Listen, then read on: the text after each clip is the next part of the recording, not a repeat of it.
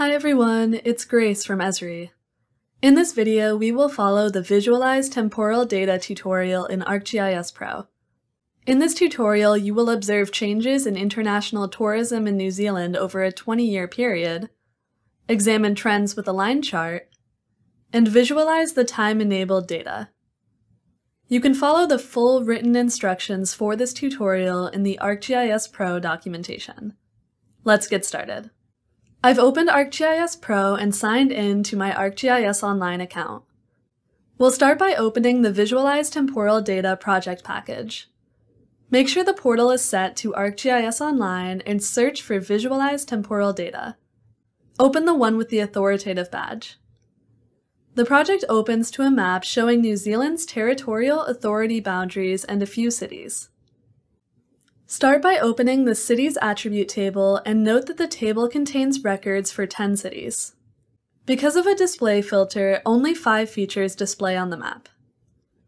Next, open the Territorial Authorities Attribute table and note there are 67 records for territorial authorities and 1 record for areas outside of a territorial authority. There are no attributes with information on tourism. That data is contained in a separate file that you'll add to the project. Close the attribute tables. To work with Excel files in ArcGIS Pro, the Microsoft Access Database Engine 2016 driver must be installed on your computer. Starting with ArcGIS Pro 3.0, you also need a version of the Microsoft Windows Desktop Runtime that is compatible with a bit version, 32 or 64-bit, of the driver. Check out our documentation on installing drivers to work with Microsoft Excel files. Once you have the correct driver installed, return to Pro and click the Map tab. Click Add Data and click Folders to show folders associated with the project. Browse to the User Data folder, double-click the Chinese Visitors by TA spreadsheet, and click the Tourism worksheet to select it. Click OK to add the Excel sheet as a table to your project. In the Contents pane, under Standalone Tables, right-click the % Chinese Tourism by TA table and click Open. Each column in the table lists a different territorial authority. Each row lists a year from 1997 to 2017. Cell values represent tourists from China as a percentage of all international tourists. Temporal data in ArcGIS works best when unique spatiotemporal values are stored as separate rows in a single column. This table has 21 rows for years and 64 columns for territorial authorities. We want to create a table that stores a row for each of the 1,344 unique combinations of year and territory. In the Geoprocessing pane, search for Transpose Fields and open the tool. Add the Chinese Tourism table as the input field. Under Fields to Transpose, click Add Many, toggle all the checkboxes, uncheck Year, and click Add. These fields will become rows in the output table.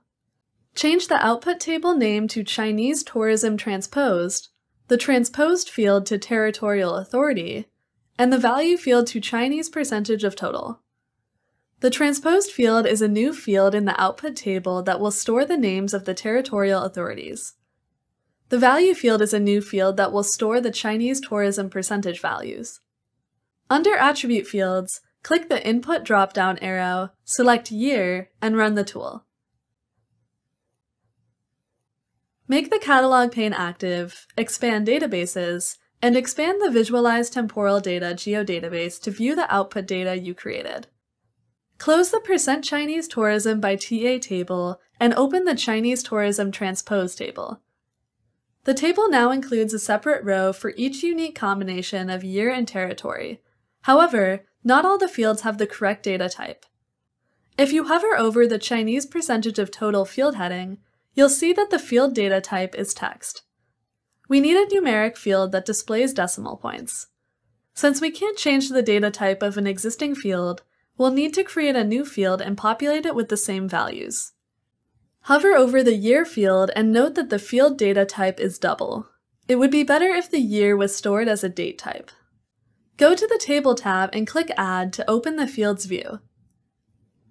In the last row of the Fields view, set the new field name to Chinese percentage and press Enter. Change the data type to float to support decimal points. On the Fields tab, save your edits and close the Fields view. In the table, right-click the Chinese percentage field heading and click Calculate Field. The input table, field name, and expression type parameters are set correctly. In the list of fields, double-click Chinese percentage of total. When the tool runs, the new Chinese percentage field will store the values from the Chinese percentage of total field. The difference is that the values will be numbers instead of text. Click OK and notice that the Chinese percentage field is populated with numeric values expressed to 6 decimal places. Now we can delete the Chinese percentage of total text field. Let's convert the year field into a date type. We'll do this with a geoprocessing tool. Make the geoprocessing pane active and click back. Search for the Convert Temporal Field tool and open it. Set the input table as Chinese tourism transposed and the input field to year. Next to input format, click Set Format and select YYYY, which is the format of our date. Notice that the output field type parameter is correctly set to date. Run the tool and notice the year converted field is added to the table and populated with dates. We can delete the old year field. To display the data by time on the map, we need to join the Chinese Tourism Transposed standalone table to the Territorial Authorities layer in the map. The join cardinality will be 1 to many, meaning each territorial authority can have many matches in the tourism table. In fact, 20 matches, 1 for each year. Open the attribute table for the Territorial Authorities layer.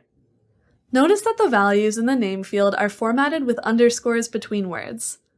Taking a look at the Chinese Tourism Transposed table, we can see the values for Territorial Authority also contain names formatted with underscores. Joins need to be based on a field that has common values in both tables. It doesn't matter if the field names are the same, and in this case they're not, but the field values have to be formatted in the same way. Close the Chinese Tourism Transposed table. Right-click the Territorial Authorities layer, point to Joins and Relates, and click Add Join. The input table is correctly set to Territorial Authorities. Set the input field to name and the join table to Chinese Tourism Transposed. The join field is correctly set to Territorial Authority. Click Validate Join to check for any potential problems, and click OK to run the tool. Scroll across the table to see the appended fields. There are a lot of fields, so let's hide the ones we don't need. In the table, right-click any column heading and click Fields to open the Fields view. In the Visible column, uncheck the checkbox in the column heading to turn off the visibility of all fields in the table. Check the visible box next to Name, Chinese percentage, and Year converted so that they are the only fields visible in the table. Save the changes and close the Fields view. The Territorial Authorities table now displays only the 3 fields we need. Keep in mind that the join is just a temporary or virtual operation. It exists only in this one map. The data source behind the Territorial Authorities layer hasn't changed at all. You can now close the table. Let's create a line chart to help us visualize the tourism trends over time. There are too many territorial authorities to show in a single chart, so let's focus on those that contain features in the cities layer. On the Map tab, click Select by Location. The input features is correctly set to territorial authorities. Set the relationship to contains and the selecting features to cities. Click OK to run the tool. After the tool runs, the 10 territorial authorities that contain cities are selected on the map. Remember that we're only showing some of them because of a display filter.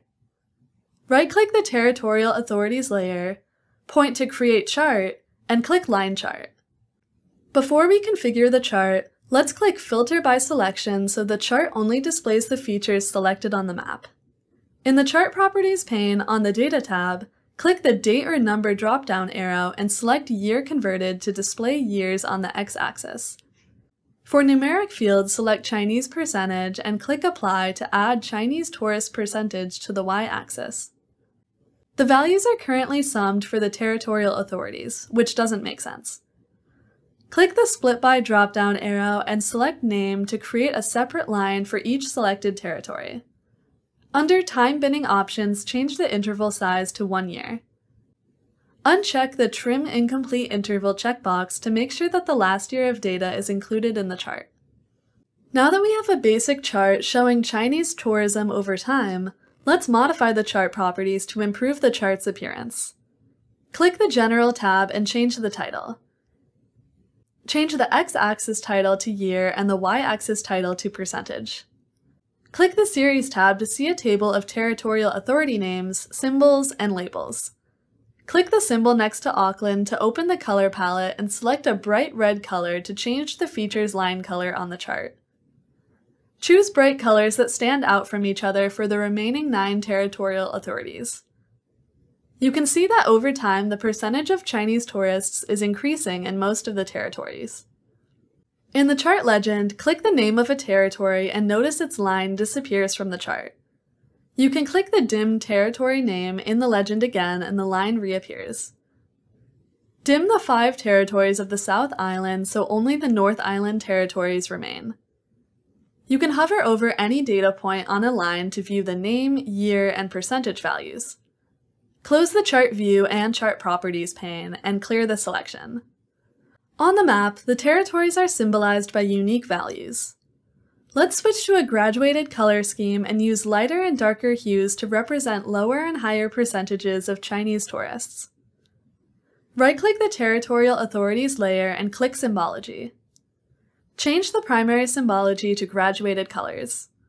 The field to symbolize is automatically set to Chinese percentage since that is the only numerical field that is not hidden. Click the Color Scheme drop-down arrow, check the Show Names checkbox, and locate the yellow, orange, red 5 classes color scheme. In the lower part of the Symbology pane on the Classes tab, edit the upper value and label columns as shown in this table. You can double-click a cell to make it editable and press the Enter key to commit and edit. Make sure to edit all of the upper values before editing the labels. Click the More drop-down arrow and show the values out of range. A gray symbol is added below the other symbols to represent null values in the data. Right-click the out-of-range symbol and change the color to gray 20%. Change the label to No Data. On the ribbon, click the Feature Layer tab and change the transparency value to 0 to make the colors more vibrant. In the Contents pane, turn off the Cities layer and expand the Territorial Authorities layer to see its legend. At the moment, only one value is symbolized for each feature on the map. To see the data change year by year, we need to enable time on the layer. Right-click the Territorial Authorities layer, open its properties, and click the Time tab. Under Filter using Time, click Filter Layer Content based on attribute values. The default values correctly set the time field to year converted and the time extent to the range of time available in the year converted field. Click OK and notice a time slider appears at the top of the map view. You can hover over the time slider to see its controls. Click Time Disabled to change it to Time Enabled. The time span collapses to the first value in the range, and the map displays data for 1997. In that year, Chinese tourists did not make up more than 2% of international visitors to any territory. Most of the territories have no data for that year. Let's configure the time slider to play back the data in 1-year intervals. On the ribbon, click the Time tab and check the Time Snapping checkbox. Under the checkbox, select Years. In the Current Time group, change the span value to 0 to display each year as a single value rather than a range of values. Click Play All Steps. The map plays through the data displaying the percentage of Chinese tourists visiting each territorial authority in each year. In the final years, there is a noticeable increase, especially on the South Island. Optionally, you can create an animation of the playback and export it as a video file. This allows you to share your work with others who may not have access to ArcGIS Pro.